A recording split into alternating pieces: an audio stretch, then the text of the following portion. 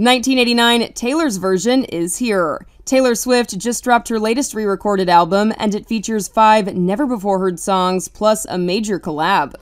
To celebrate the release, the Grammy-winning singer wrote on Instagram, "I was born in 1989, reinvented for the first time in 2014, and a part of me was reclaimed in 2023 with the re-release of this album I love so dearly.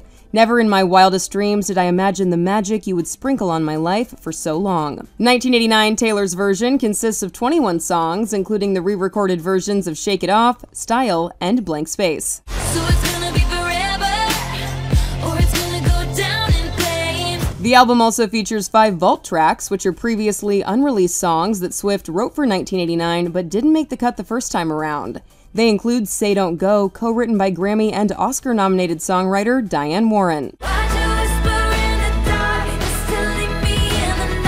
Warren wrote on social media, "So excited that everyone gets to hear this song at last." 1989 Taylor's version also sees Swift reunite with Kendrick Lamar to re-record their Bad Blood remix, which is featured on the deluxe edition of the new album. The Cruel Summer singer wrote, "The reality that Kendrick would go back in and re-record Bad Blood so that I could reclaim and own this work I'm so proud of is surreal and bewildering to me." For much more on this story and 1989 Taylor's version, go to THR.com. For The Hollywood Reporter News, I'm Tiffany Taylor.